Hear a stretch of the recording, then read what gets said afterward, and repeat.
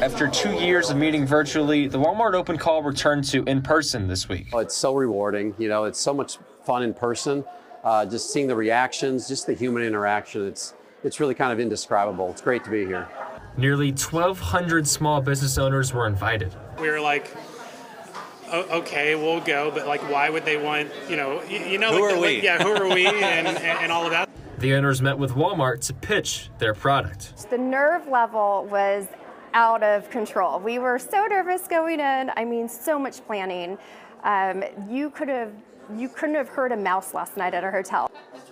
Those meetings happen in these rooms right here behind me, where those small businesses pitch their ideas and have a chance to win one of these golden tickets. So we're just as excited as we can be. A golden ticket that means the product will soon hit the shelves at Walmart. I still have chills. We are so excited that chills all over. I think I'm gonna have chills forever. Which means more publicity. So this is our first step to really getting some good exposure. We're very excited.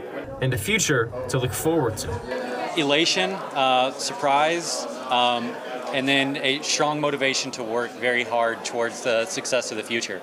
Brothers Sammy and Rami Mubasher have been working on their product, Clear Green Golf Balls, for 11 years. We've been selling in e-commerce for quite some time, but this offers a tremendous opportunity to pivot towards retail. And after getting their golden ticket, they're already looking forward to the future. Next is trying to grow from the opportunity of, I think, 100 stores to seeing if we can expand our supply chains and hopefully getting us into as many as possible.